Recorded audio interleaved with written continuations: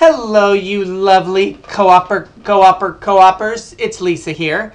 And you and I are going to take a Journyx together. We're going to go and look at our timesheet software program called Journyx and just get a little familiar with it. So the first question you'd ask is, hey Lisa, how the heck do I get to Journyx? Well, that's pretty easy. You just go to coop.org/volunteer hours. VOLUNTEEROURS.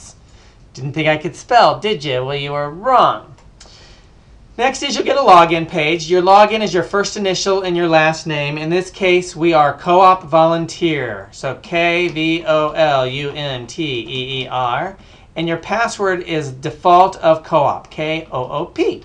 You can change that in the management sections somewhere. I'm going to let you figure that out, but it's right here where it says management.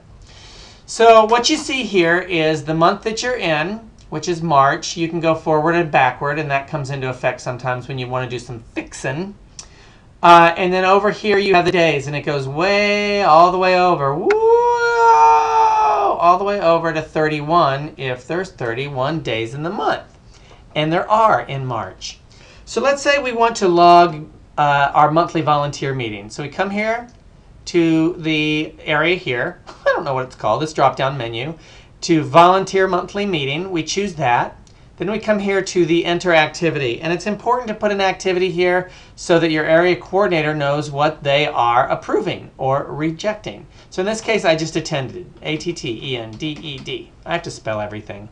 And it happened to be on Monday, March 5th, which is right here. So I will put a half an hour, which is how long we are allowed to log for membership meetings. Now let's talk about something that can be a little confusing, and that is when it usually happens around membership drive time, which is right about this time. So if I come here to the spring membership drive, so I come down here to, it says spring membership drive, and oh my God, it says not loggable. Oh my God, I'm freaking out. What do I do? What do I do? It says not loggable. Oh, stop freaking out. Just click it. So you click it once, and then you come back and you click it a second time, and all the stuff opens up underneath it. See, there is no need to panic. So let's say I did the phones. And let's say I did the phones on March 10th. So I go 3:10. This is under the comment section, from 2 to 4. Okay? And then I come over to where it says March 10th, which is right there. And I go 2 hours. And then I come back over here and I say save. Voila! That's all there is to it. Then at the end of the month, or when you know that you will not be logging any more hours for that month, you come over here and say submit for approval. So you may wait till you get an email from the system saying it's time to approve or to submit your hours for approval. Then you would log on, make sure you're in the right month, and you can get the right month by using these buttons here. Because let's say you got that email in March, but it was for February. You'd have to go back and you want to submit the proper month. Now let's say you get one of those obnoxious emails that say, you have not submitted your volunteer hours for this month, and you know that you haven't done any, so what do they want from you? My gosh!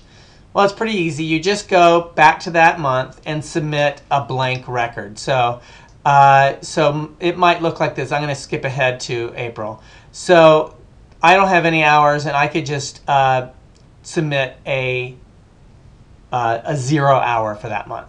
Anyway, that's it. I hope that makes it clear as to you. If you have any questions, you can email me at volunteer@coop.org.